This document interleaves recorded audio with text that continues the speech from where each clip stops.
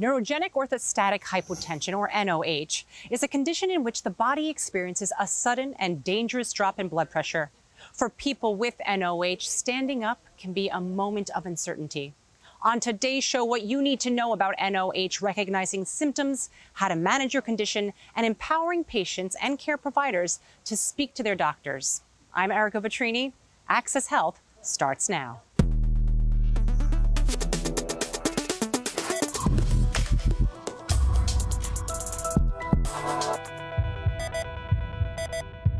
nOH impacts approximately 80,000 patients in the U.S. with underlying nervous system disorders like Parkinson's disease, multiple system atrophy, or pure autonomic failure.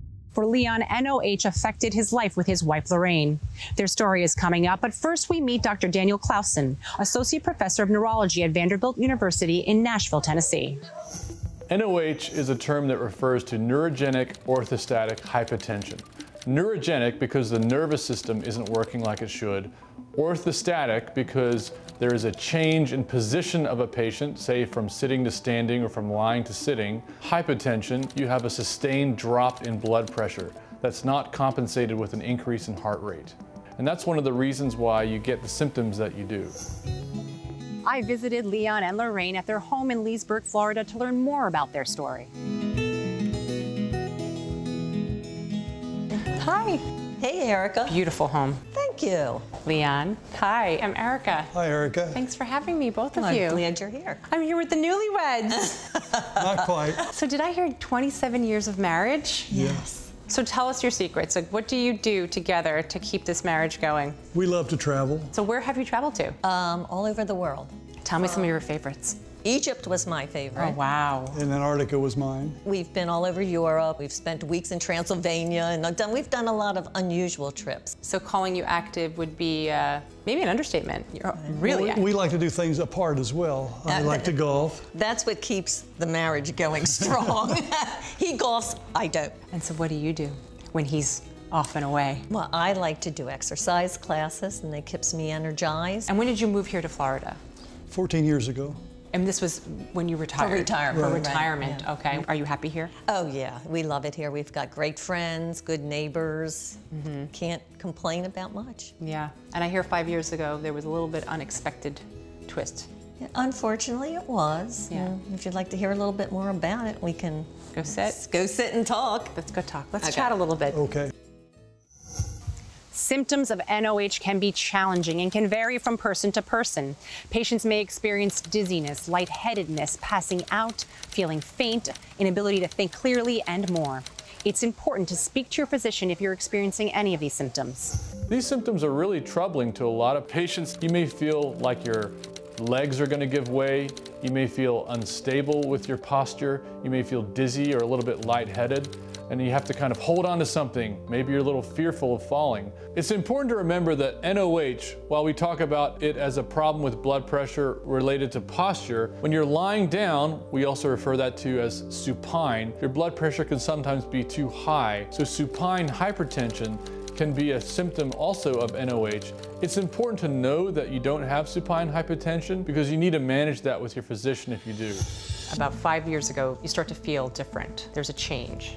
Tell me about what you were feeling. Well, there were a couple of things going on. One, I was being told to pick my feet up when I walked, and I just thought... By who? By you? We would go walking together, and I'd be, can you pick your feet up? You're going to wear your shoes out. And then in addition to that, I was getting dizzy, or I called it at the time lightheadedness. And the other one was occasional dizziness when I would stand up.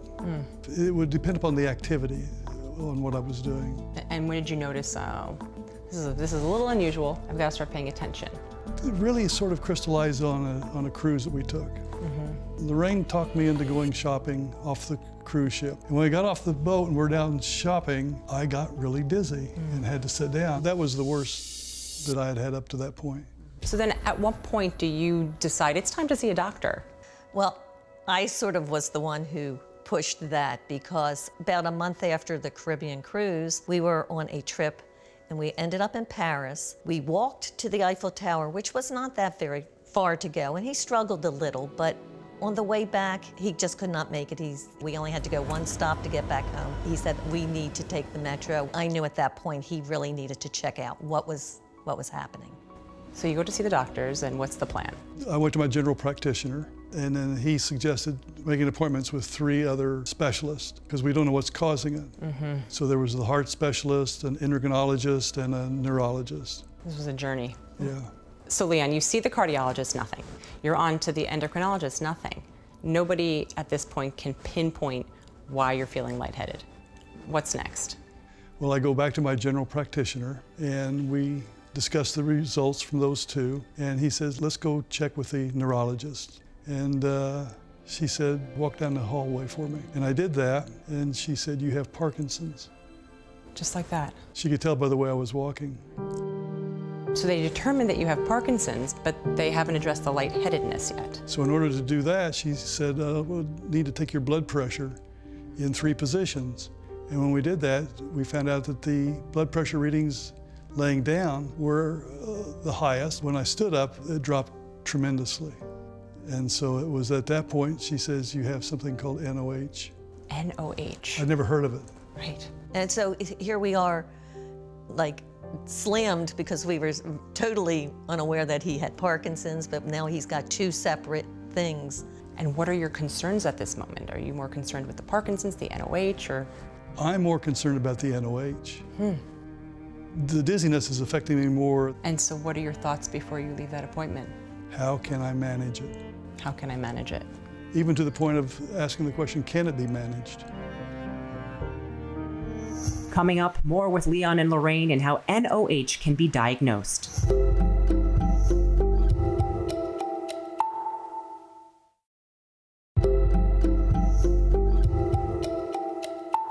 Welcome back. Time to talk diagnosis of nOH. So as a clinician, I'll diagnose nOH first by listening to the story. I want to hear about what symptoms you're having. Second, I can do some simple blood pressure assessments. So what I may do is have the patient sit down, take a blood pressure, have them stand up, take a blood pressure again, have them remain standing for another couple minutes and take another blood pressure. And I'll be able to look at that change in blood pressure with a change in position and ask, does it drop? Does the heart rate not compensate for that drop? And if that's the case, that may be enough for me to diagnose nOH. There's a third way too. I can actually send for what's called a tilt table assessment.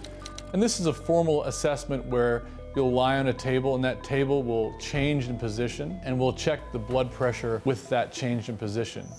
So nOH and Parkinson's is a diagnosis. What was your reaction, Lorraine? Total shock. Seriously, we just stood there and thought, oh no, our lives are changed forever because this sounds really bad. What were some of your fears in relation to nOH? That my life was going to be changing drastically. All of a sudden, here I am. I've had 10 good years of retirement, and all of a sudden, it's over. Is that how you were looking at it? Were you looking at it like, I have nOH, things are over? Initially, I think that that's what I was viewing it. And I like to play golf every day. And I was at a point now, if I'm getting dizzy, am I ever going to play again?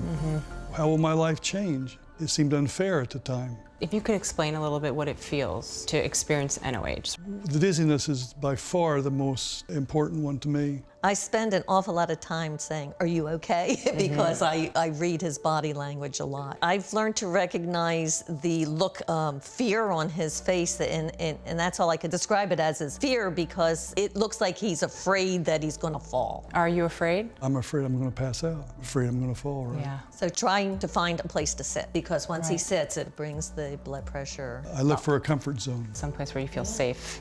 I do get a what is called a coat hanger effect, which is an uncomfortableness running through my neck and shoulders. Sometimes when he's having a bad day, a little bit of the mental alertness is subdued. Which I would never admit to.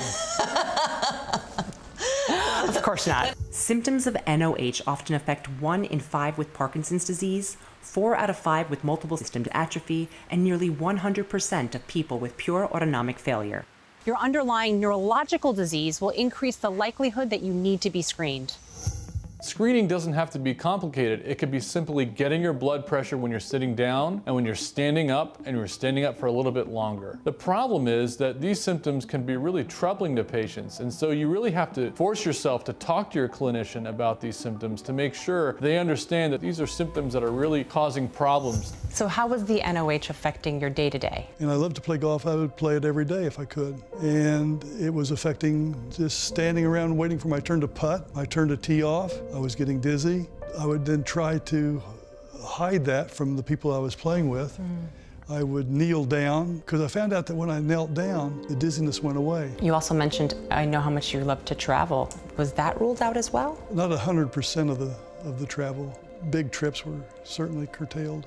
Yeah, we were still, from the very beginning, we were still able to travel internationally, but in the last 2 years or so, we've cut that out totally because it's just too difficult to maneuver airports in foreign countries. We had a bucket list of things we still wanted to travel to, and we had to give that up. nOH requires its own diagnosis. Dr. Claassen emphasizes that it's important to manage nOH along with your nervous system disorder. nOH is its own system that we need to manage, and you need to tell your physician about it so that we can help you to the best of our ability. You may go to see your doctor and you're focused on your tremor or on your slowness of movement, and you don't realize that the nOH symptoms you're having are equally as important, if not more important sometimes. After the break, the impact nOH has on patients. We'll be right back.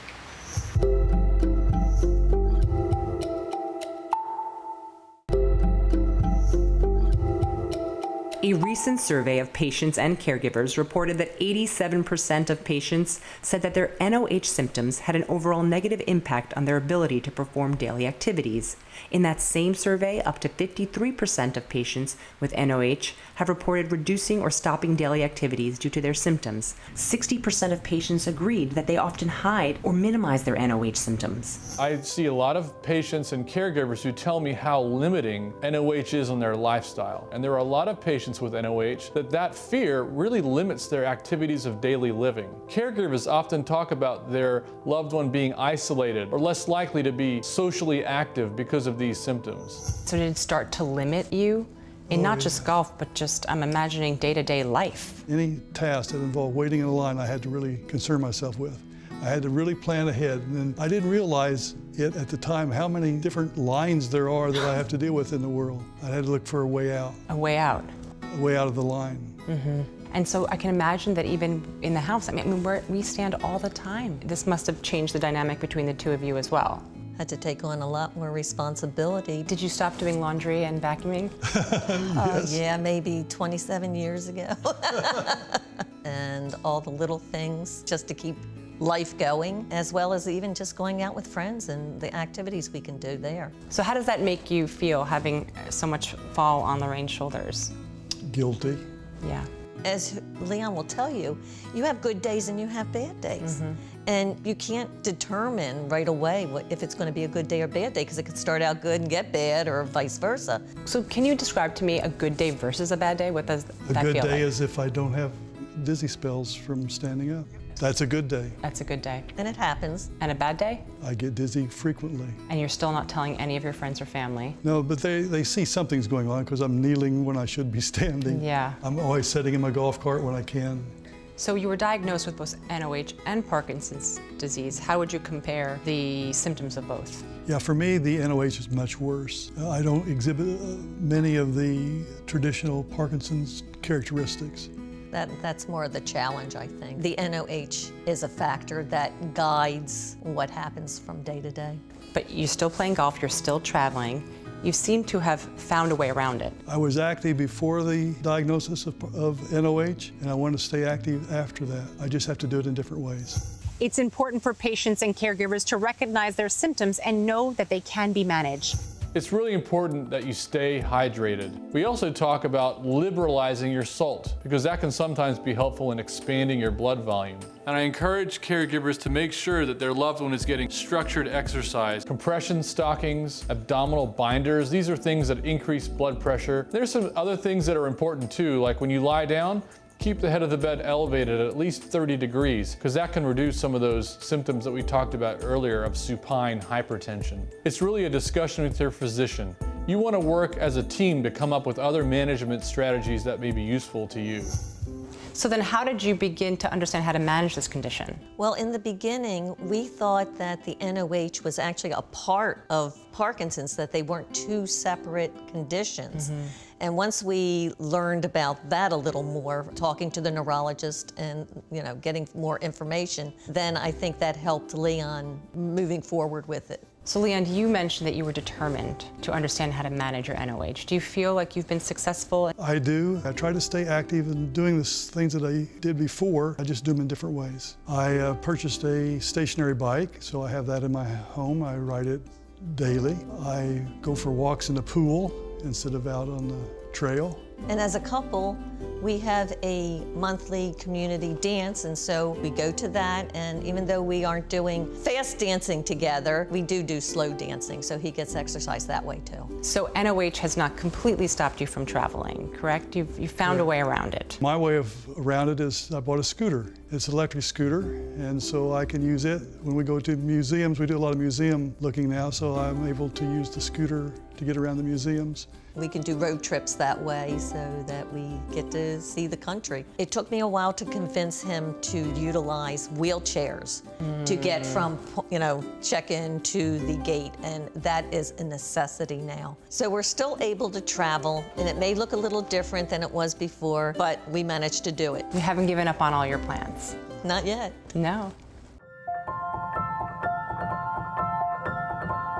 So tell me, what does your day-to-day look like now? So I still play golf. I do that between 2 and 4 times a week. We go to the pool whenever I can. Those are days that I'm feeling really good. On days that aren't that great, we might just sit around and watch a movie.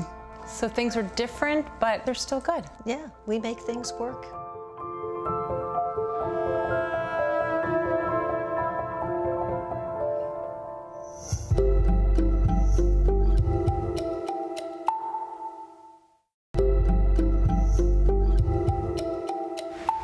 Welcome back. As we saw with Leon and Lorraine, both patients and care providers can take an active role in their health by recognizing nOH symptoms and having an open dialogue with their healthcare provider. My advice to patients is don't become isolated. Do what you can to get the support you need. That may include physicians, it may include therapists, it may include family members. But as you get your care team around you, there's optimism that you can be active, you can be engaged in your community through the appropriate management through your care team. So 5 years after diagnosis, how are you feeling now? Well, I was startled at the beginning, upset, surprised, and acceptance has occurred. I know that I've got this. I know that I've got to deal with it. I do a number of activities that help me keep active, and I look forward to the future. And how about you, Lorraine? Well, I think that the acceptance is a big part of overcoming the daily challenges. I mean, there are challenges, and that's undeniable. But I think that, working closely with his doctor and getting more and more information about nOH and how it does affect you and what you can do about it has really helped. So we're on a good course. And do you have any sort of words of advice for anybody who has been diagnosed with nOH? Your bad days aren't always going to be bad. Your bad days can turn into good days. Your bad moments can turn into good moments. And from the care provider, any words of advice? Well, there are lots of good sites out there that will give you hope as well as information. And we have done the nOH Matters website, and we also belong to Parkinson's Foundation and the Michael J. Fox Foundation. Determination, right? Right. Just look for the best of every day. You take it one day at a time, and that's the best you can do. Don't give up, right? Never give up. Never give up. I want to thank Dr. Claassen for his time educating us on nOH, and Leon, of course, and Lorraine for sharing their story. If you or someone you know has a nervous system disorder and are experiencing any of the symptoms we've discussed today, make sure to speak to your healthcare provider. For more information on nOH, visit nohmatters.com. And of course, if you've missed any part of this discussion, you can visit our links at our website, accesshealth.tv. We'll see you next time.